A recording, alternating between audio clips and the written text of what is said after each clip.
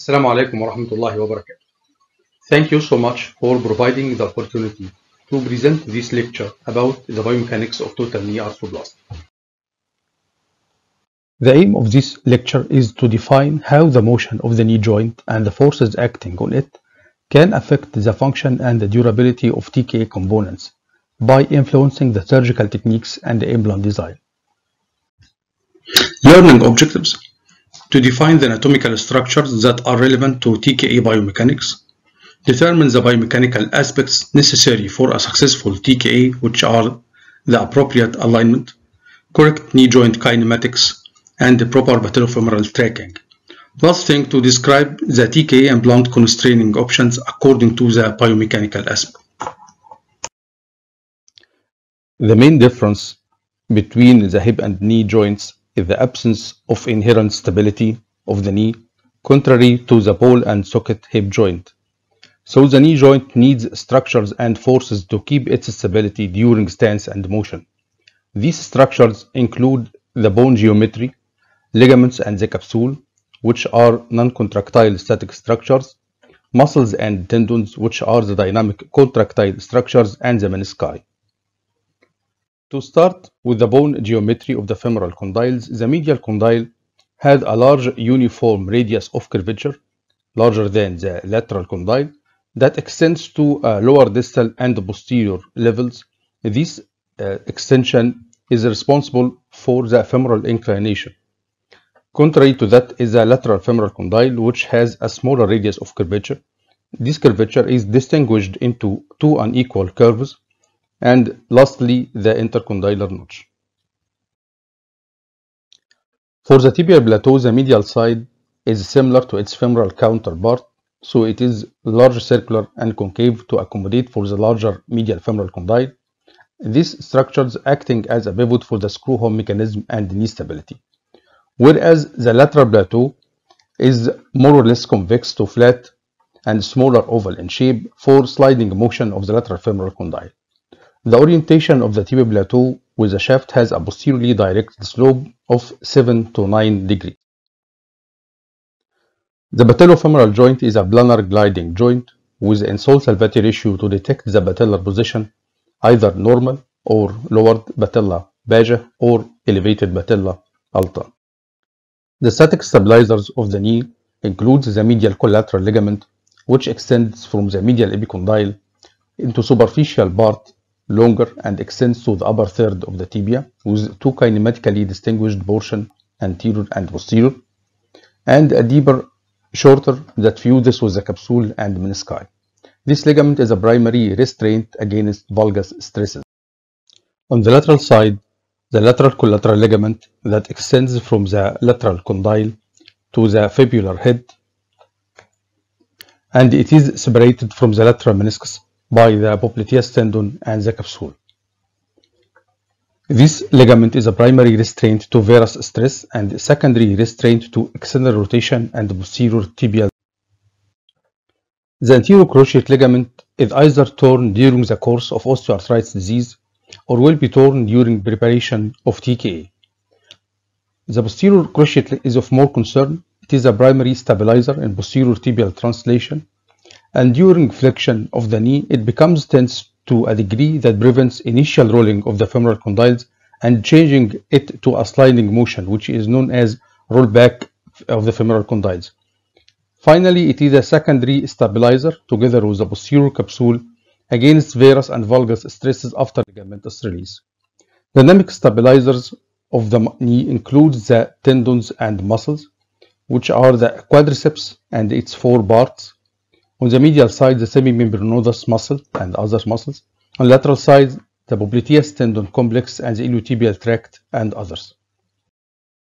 The menisci also share to the kinematics of the knee, with the medial meniscus C-shaped and larger, fixed to the capsule, allowing for pivoting function of the medial side, while the lateral meniscus is circular, more mobile for more motion of the lateral condyle, and has relations to the posterior cruciate ligament by meniscofemoral ligaments, ligament of Reisberg and ligament of Humphrey. The lateral meniscus is separated from the lateral collateral ligament by popliteus. After review of the relevant anatomical features to TKA, we will discuss the important target that to get a successful TKA. First is to restore neutral non-deviated mechanical alignment in order to get even distribution of stresses over the replaced joint. Second, to align ligament in a balanced situation without tightness during flexion or extension. Also, to restore the joint line for proper patellar position and flexion. And last thing is to obtain normal Q angle for patellofemoral stability and proper patellofemoral tracking. Neutral alignment of the limb is obtained if a line drawn from the center of the femoral head to the center of the ankle joint will pass through the center of the knee. Due to inclination of the femoral bone, it has two axes, the mechanical one from the center of the femoral head to the knee center, but another anatomical one. This line bisects the medullary canal of the femur. The difference between these two axes is 5 to 7 degrees in a valgus orientation. The anatomic axis of the femur also demarcates the entry point for the intramedullary femoral guide and the cutting jigs. To allow for proper distribution of body weight stresses, we need the femoral implant to be perpendicular to the mechanical axis, but our intramedullary alignment guides are using the anatomical axis to compensate for such a difference. A 5 to 7 degrees valgus orientation cut is made to obtain the alignment needed.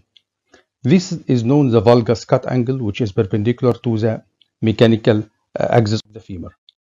This photo shows the relation between the intramedullary guide towards the anatomical axis and the cutting blocks toward the mechanical axis. For the tibia, the two axes are identical in a non-deformed tibia. So tibial cut is made perpendicular to the anatomical axis, which is perpendicular to the mechanical axis as well. Another alignment of TKA component is a rotatory alignment. The native knee has a 3 degrees of varus. The tibial cut will be made in a perpendicular position to the anatomical axis, leading to a difference between the medial and lateral sides of the joint, which is referred as the trapezoidal gap. But this gap is not good enough and leads to unbalanced flexion gap with difference between the medial and lateral sides, and unstable patella with subluxation tendency of the patellofemoral joint. To compensate for such a gap, external rotation of the anteroposterior cut of the femur is made to allow for a rectangular balanced gap. This external rotation is made by 3 degrees, which corresponds to the native 3 degrees of varus of knee. Methods to detect proper rotation: either perpendicular to the anteroposterior axis right side line of the femur, or along the epicondylar axis, or 3 degrees external rotation in relation to the posterior condylar axis. Here it comes the kinematics of the knee joint. The knee joint is a modified hinge joint with 6 degrees of freedom or 6 directions of motions, 3 translational motions of mediolateral, proximodistal and anteroposterior drawer motions, and 3 rotational motions around axes for flexion extension, internal external rotation, and varus valgus motion. For flexion extension movement, the axis of rotation is helical in shape and not a fixed point. This instant center moves posteriorly during flexion of the knee in unequal situation, where posterior translation of the femoral condyle on the medial side is only 2 mm and on the lateral side is 21 mm. This unequal translation is responsible for two phenomena: the posterior rollback and screw home mechanism. Posterior rollback of the femur is the function of the posterior cruciate ligament, which is tense during flexion, and also the geometry of both the tibial and the femoral articulating surfaces. Femoral rollback is defined as change of the contact points between the femur and tibia during flexion due to combined rolling and sliding. If rolling is the only motion, then impingement occurs posteriorly with premature termination of flexion at 100 degrees only. But with more flexion, PCL tension occurs, leading to dragging of the femoral condyles over the tibial condyle, changing the contact points and allow for more flexion up to 130 degrees without impingement. The same principle of pivoting of the medial side and sliding of lateral side accounts for the screw-home mechanism, allowing for internal rotation of the lateral condyle during full extension, locking the knee in a solid column, and reverse occur with unlocking of the joint by external rotation of the femur by the action of the popliteus tendon. The final part of kinematics is about the Patello-femoral Tracking that depends on a correct Q angle, as increased Q angle leads to a tendency of patellar subluxation and mal-tracking. Increased Q angle could happen with femoral component internal rotation and medialization, leaving the patella incompletely supported. The same situation can happen with internal rotation of the tibial component or lateralization of the patellar component. The rotatory alignment of the femoral component was mentioned before. For the tibial component, it should be centralized that the center of the tibial implant is placed over the medial one-third of the tibial tubercle. If the tibial component is internally rotated, this will be translated after reduction of the joint into external rotation of the tibia with subsequent subluxation and mal-tracking of the patellofemoral joint. For the patellar component, it should be medialized or centralized, but not in a lateralized position, as this lateralized will increase Q angle and patellar mal-tracking can eventually be presented. To summarize the cuts of the TKA, the first cut is a tibial cut, which is perpendicular to the anatomic axis of the tibia. The second cut is a distal femoral cut, which is 5 to 7 degrees valgus to the anatomic axis of the femur. Making these cuts in this orientation will bring them in a perpendicular position to the mechanical axis of the limb. Third and fourth cuts are anterior and posterior femoral cuts and will be made in a 3 degrees of external rotation, making a rectangular flexion gap, a balanced gap. 5 and 6 cuts are the anterior and posterior chamfer cuts, and the seventh cut is the patellar cut, will be in a medialized position. Mechanical constraining of TKA implants is an application for studying of the knee joints biomechanics, which is defined as the pattern of implant design that provides the stability needed to counteract forces around the knee in the presence of deficient soft tissue tension or inadequate bone support. So if more deformity is present with soft tissue release is needed, or in presence of soft tissue deficiency, this needs more constraining, which is the linkage between the femoral and tibial parts. 3 types of constraining devices are presented: non-constrained, constrained non-hinged, and hinged devices. The first type is a non-constrained device, which are the most commonly used. There is no linkage between the femoral and tibial parts, and the stability of the implant depends on the patient's own ligaments and muscles. Cruciate retaining variety, where the ACL ligament is removed while the PCL is kept. Less bone is removed from the femoral side with better proprioception, and the femoral rollback mechanism depends on intact posterior cruciate ligament over a flat tibial polyethylene. Nevertheless, if the PCL is inflamed, as in rheumatoid arthritis, tightness of the ligament can lead to increased polyethylene wear and the anterior lift of the tibial insert during knee flexion. Also, late rupture of the PCL ligament could occur with joint instability.